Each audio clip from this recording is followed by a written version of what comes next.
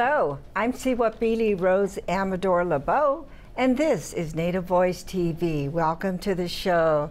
Today I'd like to welcome Corinne Oestreich. Welcome, Corinne. Thank you. I've been anxious to have you on. You have so many talents, and I want to talk about all of them today. Well, we'll get as many as we can in. But tell me about your tribal affiliation. Yeah, I'm Oglala, Lakota, and Blackfoot. And but I grew up here in the Sunnyvale Bay area of California.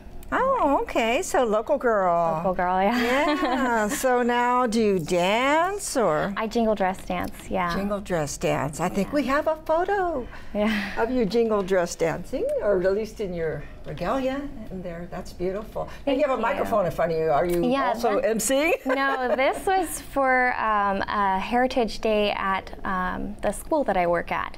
And so I was able to demonstrate the jingle dress and set up a table and talked a little bit about my heritage and shared that with my school, and the students really seemed to love it. Oh, how nice. And I think the next photo is with your daughter, is it? Yeah, that's my daughter, Emma. Cute. How old is she? She's 4, and that's her little jingle dress we had made for her because her name's Fire in the Belly. So that's a little fire right on her tummy right there. Oh, so yeah, that's beautiful. So she likes dancing with me. Oh yeah, that's good. So you go to all the local powwows and? I do, but not to dance. I haven't danced in some years because I've been pregnant, and when I'm pregnant I don't dance in the circle. So, but I go there primarily for working for powwows.com. Right, and you know, we met at a demonstration, I guess it is, or a walk, the Women's March. Yeah, about a year ago. I know. I saw you were holding the Standing Rock, I Stand with Standing Rock sign, and I said, "Who's that?" And I ran up there, and it was you. And I had seen your show before, and so I recognized who you were, and I was starstruck. I was really excited to meet you in person. Yeah, that was such a pleasure. And then you were telling me that you take photos for powwows.com, and I always follow powwows.com to see what's going on where, and you know. So tell me about doing that, working with powwows.com. Do you write articles and take pictures? Yeah, I love it. So I've done photography for about 5 years, just professionally. Before that, I always enjoyed it just as a hobby. But I started using that hobby in the powwow circle, and so I started photographing, and then eventually submitted to powwows.com this application and my works, and then started writing articles, interviews with MCs, interviews with dancers, and then also submitting my photography and making sure that they got to the dancers as well, because that was my gift to them, making sure that they had those photos for their families and passing them on. And they're beautiful photos. I've seen a lot of them on Facebook and then powwows.com. Let's take a look at a few of them. Sure, sure. See what you've taken. I know some of the people in the photos. That's me. That's me. That's in San Francisco for the Native Walk. Oh, with the Native Walk? Yeah. So we were marching. I think that was back in a couple months ago. Just a demonstration of asking them to honor treaties and standing with Standing Rock publicly in that city. So that's me. That's a cool photo. I like that. Thank you. Yeah, I thought it was probably something with Standing Rock. Yeah, this is Gathering of Nations, which I got to co-host the live feed for with Paul Gowder, who is the owner of powwows.com. Oh, okay. So how was that experience? It was the gathering. It was a lot of fun. Gathering, it was extremely different from any of the other powwows I've gone to, just because of the sheer size. I told Paul it felt almost like the Super Bowl of powwows because there was so much there and so much going on. But it was really neat to be up there on the stage and to see, all the dancers. And I knew it was in Tingley Coliseum this year instead of the Pit in Albuquerque. So it used to be at the Pit, but then it was at Tingley, which is at the fairgrounds. And it was there was a lot more room for the dancers, and it was fun. It was a lot of fun. Good, because it was always so crowded there and hot, and you could barely had to walk sideways to get through. Yes, I've heard that. And then this year, we got through everything pretty much on time, just because no one was cramped. So we got everybody out there for grand entry, and that is beautiful. Nobody was elbowing each other, and they were able to to dance in their own space. So. Oh, that's nice. Yeah. Oh, wow, That was light good. feed, that's great. I think we have a few more photos there. Let's see, what do we have? Okay. Yeah, this is a Phillips boy. This is Tom Phillips' son. This was at the Stanford powwow this year. Oh, okay. So that was one of my favorites that That's I took. a nice shot. Yeah, thank you. This is also Stanford. This is Stanford too? Yeah, that was this year. It was pretty dusty out there, wasn't it? It was. Yeah. And this was a young boy who is dancing at Gathering. Before Grand Entry, they had a couple exhibitions. So. Oh, that's beautiful. Thank you. That's and that was my niece. Oh, really? And that's Sacred Dawn. Nice. Yeah, this was at the Bates powwow this year in San Francisco. She's such a little doll. She was such a cute dancer. I loved watching her. Yeah. And there's Marcos Madrill. There's Marcos. I said, And we're that's going to put also your Pat. picture up. And he goes, make sure it's my good side. I said, there's a feather covering your face. Don't worry about it. That's a good shot of him. Thank you. This is also Stanford. And that's me. Oh, where was that taken? That's Coyote Creek in Fremont. Yeah, we went out there among the tule plants and just, this was photo by a friend of mine, Ryan Wilson. So he took that for me. Gorgeous. Thank you. Now, your photography business, that's something that you've been doing for some time now. Tell me about that. So I do portraits of families, I do engagement pictures, and I started doing that 5 years ago professionally. And I've done some weddings, and it's a lot of fun. It doesn't ever really feel like work. It feels like it's just what I love doing. So as soon as I get home, I edit the pictures right away, because I can almost, like as I'm driving, I get excited to just get home and start working on them.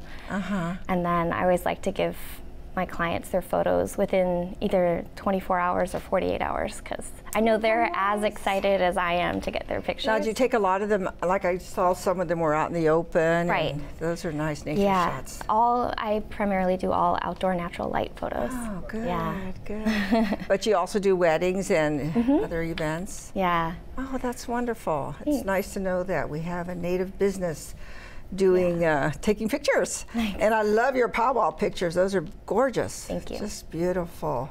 Thank you. Now, I am interested in knowing about your singing and dancing. You are so talented. So tell me, how long have you been singing and dancing? 15 years. Yeah? I've been doing that for 15 years. I did a lot of musical theater and acting in high school, and I was choir. And then when I went to Sonoma State University, and I was a musical theater major with pursuing a minor in opera. So that was a lot of fun.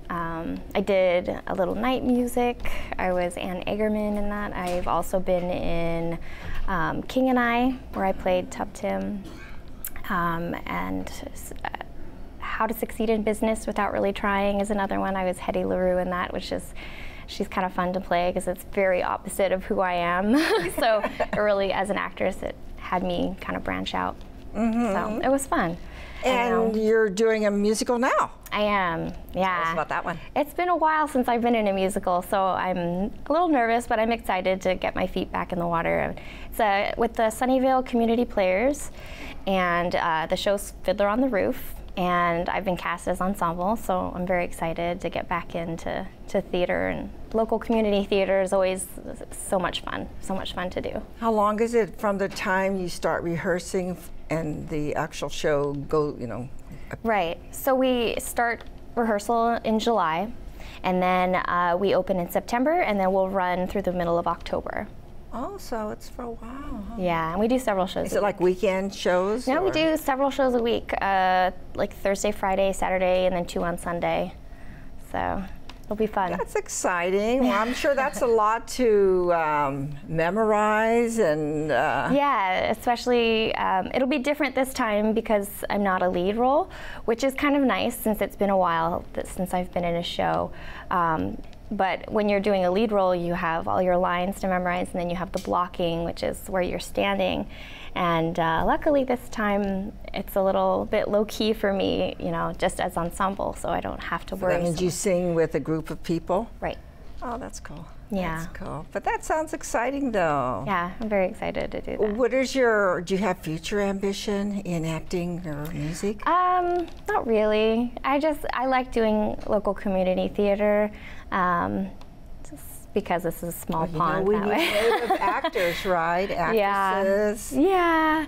I lived in LA for a little while and was asked about doing some of the acting, but it's a lot of work. That kind of on the larger scale, acting in movies, etc.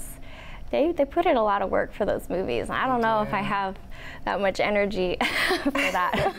But yeah, local stuff is fun for me. Yeah. Well, you have small children too, right? I do, yeah. Yeah. So when they get a little bit older, then you could coach them, and you all can act. Yeah. I know my daughter would be up on that stage if I let her right quick. She's following in your footsteps. She is. She likes to be the center of attention.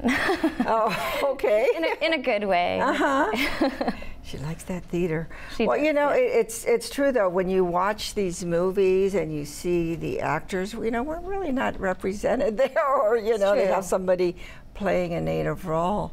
So it is important to get people in that field. I've been happy, really watching like Longmire's been getting a lot of native actors in that, and that's been really cool to see. And I feel like we're starting to get represented more in films as representing ourselves, but we still have ways to go in that aspect. Oh, that's for sure. Yeah. Well, there's a lot of areas. There's always commercials and other things you could get into as well. But you also teach. Yeah. So I work at an elementary school as a para-educator in the resource department. So during the week, I work primarily either one-on-one with students who have IEPs or who need extra assistance catching up. We call them RTI kiddos, and they're kids who just need a little extra one-on-one support with their reading or with their math to make sure that they're at grade level. And it's so much fun. It's so much fun. I get little groups of either one-on-one or in like groups of 3 or 4, just first, second, and third graders. And they are a kick. They say the funniest things, and I always like sharing on my Facebook little moments that they'll say. It's just things they say. So funny. They're just so funny. You know, kids say the darndest things. They really do. They do, don't they? Yeah. Let me ask you about something. You know, you said you went to the Giants game recently, right? Yeah. And about 2 years, I didn't go this year, but I went a few years back. And about 2 years ago, there was somebody that showed up at the Giants game, that particular game, with a headdress on. Oh, because they heard it was Native American night, right? Oh dear. Now you experienced this at the Stanford Powwow, didn't you? I did. Tell me about it. Yeah. So I was on my way to get something to eat, and I saw this woman wearing a headdress, and I told myself, don't say anything, just walk, just ignore it, because she was being interviewed by 2 people with a camera, and I was irked, but I said, okay, I'm standing in line, and I said, if she's still there talking to these people when I'm done getting my food, then I'll say something. And I was walking back, and sure enough, she was still there, and they were talking, and so I walked over, and I went to the camera people, because I didn't want to talk to her, because usually I could tell she was looking for a confrontation by being there and that. So I spoke with the interviewers, and I said, what is it that you're filming? And the woman said, well, see how she won't even talk to me, she comes right to you. It's because she doesn't understand what I'm doing. And so I asked the woman, I said, well, what is it that you're doing? And she says, I'm 100% Cherokee, and so I have a right to wear this headdress. And I said, well, first of all, women don't wear headdresses traditionally unless they're given special permission by elders within the tribe, or if they have earned it themselves in a specific way that has been approved by their tribe. Second of all, that headdress is not a Cherokee tradition. That's a Plains tribe thing that we do. It's not. This woman was obviously not educated on the traditions of her own culture if she truly was Cherokee. And so I asked this woman, would you like me to educate you on why what you're doing is not okay? And she didn't want to hear it. So at that point, I excused myself from the situation because I knew she brought out her phone. She was recording me because she wanted to get attention. And so I walked away, and then I had a couple other women who joined me later and came back to talk with the interviewers, and they were backing me up. These two aunties are right there, you know, like saying, this is not okay, what she's doing is not okay, and they were just helping me to explain to the interviewers, you can't show this woman because she's gonna make other people think that that's okay to do, and it's not. And she's doing it for attention, and if you interview her and use that material, you're giving her attention. So, I mean, you do what you can. Was it a television station, or? It was for a documentary. Oh, my. So, I mean, you do what you can in those situations. You educate, you say your piece, and then if they still won't listen, you just have to walk away. And that's what I've kind of learned, is that people are going to do what they want regardless of what you say. And I can only hope that what I say to this person, you know, strikes a chord, and that she wants to be respectful. Because I know if I had done something disrespectful to a culture or a community, and then that was brought to my attention, I would feel remorse and immediately want to fix. Sure, apologize and yeah, to fix what I had done and to apologize. And this woman didn't do that, so I said, all right, well, that's all you have. That's all you can do, really. So, yeah, I think it was pretty obvious she was doing it for attention, and she knew she was being offensive. Right. You know, and the security eventually came over and asked her to leave, which they said, if you won't remove the headdress, then we're going to need to ask you to leave, and she did leave. So. And did you also encounter something like that at the Women's March? Yes. Well, tell us about that story. Yeah, it was another woman who was, she was of a Mexican tribal descent, and I encouraged her to research her tribe in Mexico and to embrace the cultures of her tribe. And I said, you're wearing a Plains Indian's headdress, which is actually a costume, because the fur that she had on the sides here was fake. I mean, it was obviously a costume. And I encouraged her to learn about her culture and her tribal practices, and to embrace that and honor that, because that's really honoring her heritage if she does that. She chose to keep the headdress on, and again, it's all you can really do is educate and say something and hope that they make a good choice. But right. Yeah. Wow. Well, thank you. Thank you for doing that. You're welcome. I mean, it takes a lot of courage, because seems like everywhere we go, we face that. I mean, still with the football teams, or a lot of the teams, let's just put it that way. Well, and that's one thing I said to the interviewers at Stanford after I had confronted the woman. As I said, you know, she may think that what she was doing was fine because no one said anything.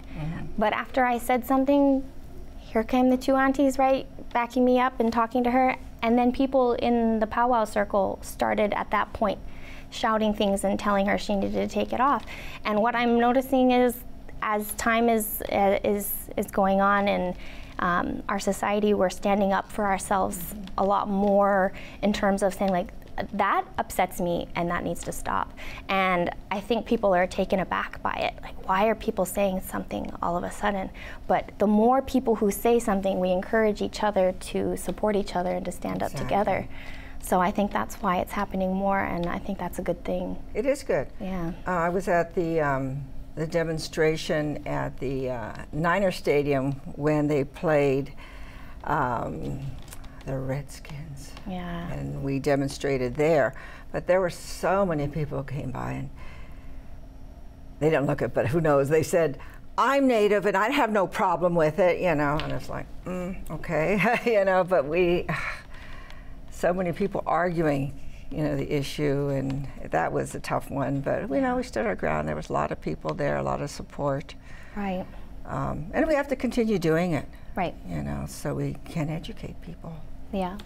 Yeah. And I try to use the powwows.com platform for that sometimes too. You know, some of my articles are powwows related, and then some of my articles are, you know, current event based, things that are happening, like talking about the march. You know, just because that's a large platform, it reaches a lot of people. I'm trying to get the word out on specific issues that I know are a problem. Like, there's an article I'm working on. There's some of our Native clothing companies who are designers of their own material are having their artwork stolen by companies in Asia, and these people are profiting off of designs that are originally Native artists. You know, and that's not okay. Going on now. Yeah, I know. So, I mean, things like that, I can use my writing platform with powwows.com to bring attention to these important issues. Powwows.com has really grown, hasn't it? Yeah. I mean, because I've been watching it for many years, and at one time it was just a schedule of powwows, but it really has been augmented by the photos and the articles and everything. Yeah, Paul Gowder works really hard on Where's he from? his company. He's from North Carolina. Okay. Yeah, and he works really hard. And he has a day job, so that's other than his powwows.com career. I think we all do. Yeah, yeah. So he does, you know, both of these things, and powwows.com takes a lot of effort and work on his part. So it's been just a pleasure getting to know him as well, working there. And being able to work with him at Gathering of Nations was fun. Co-hosting that live feed was a lot of fun. I think we get to do it again, hopefully next year. So. Oh, that's great. Is that the first time you had gone to the gathering? It is. It's the first time that I've been there. It was a lot of fun. Yeah, that's pretty exciting. I went a few years. I had family in Albuquerque, so that was convenient. Okay, yeah. So guess when I'm going to be visiting you? Yeah. Yeah. So what other current events have you worked on? Probably the water. Standing Rock? Right, yeah. So I did some on Standing Rock, but a lot of what was being covered at Standing Rock was through powwows, was just resharing information, because there was a lot of media people that were there already. So it was a lot of gathering of what information was out there, making sure it was accurate, and then resubmitting and sharing it for people to see. So I didn't work on any articles per se that were new about that topic, but yeah. That was a stressful time. And it still is, because it's still going on. Right. You know, and yeah. It's not getting any better, and it won't with our whatever he's called. Current administration. The current dictator. 45. Yeah, Mr. 45. Mr. 45. I don't even want to call him Mr. So, what are our future plans for Corinne? Just to continue photographing at powwows. I think that's a lot of fun. And maybe eventually would like to head out to the Minnesota area, because my niece and nephew are Mille Lacs Band Ojibwe. And so I'd like to go out there and kind of familiarize myself with that part of the United States, and go back to the Dakotas and be around there and photograph there, because it's so different, you know, than from growing up in the powwows that are out in California. And, but you know, traveling is hard. Where's your Lakota family from? From Pine Ridge. From Pine Ridge? Family, yeah. So it's hard to get out there. I mean, unless you drive, because planes are so expensive. So. Yes, and there's not many planes going out there. We were out there in February. No, and got to go into Bismarck and then drive everywhere. So yeah. It's we spent about a week out there. I saw your photos of that. Yeah, my husband's family's from out there. That's fun. Cheyenne River Sioux. Yeah, that's fun. So, but we did go to Pine Ridge visited a friend and made the rounds. You know, but there really is. It's hard to get out there. Yeah, There's it is. No quick way. So. No. And even my Southwest doesn't fly out there, so I know. made it pretty hard. It's true. Yeah, but I really enjoyed it. It was windy, very windy, and but it was interesting, because we went all the way out to Standing Rock. Okay. And it was right after they had closed it. So we did get to at least go out and see where everything was, and you know. Yeah. We tried to make it out in time. One of our producers was out there, Steve Macias. We had a fundraiser and raised a lot of money and sent it out there, so they went out. Took that out. So, yeah, we try and stay involved as much as we can, as you do. And, now, all these different articles you've written so far, how do you decide what you're going to cover? You know, do people make suggestions, or how do you? Yeah, sometimes there are series that I come up with on my own. I had one that was Native American students achieving greatness, where students who are in high school or in university, if they were doing things for their communities, I would write about what they were achieving. Someone like Joey Montoya. Yeah. He just recently graduated from San Jose State. So I wrote about him and what he was doing at the time, about 3 years ago. So if somebody had like a student that they wanted covered, or if they were doing great things within their community, or if they said this is what's happening in our local tribe and this is something that needs attention, then they could email me. And my email is corinne.oestreich@gmail.com, and then I would be able to communicate with them further about what's going on, maybe even to get out there and to cover what's happening if it's feasible, and then take some photographs of them and what's happening, and use all of that for the article. And so yeah, I mean, I'm always looking for something new articles, something different, something new, something that is happening within our community.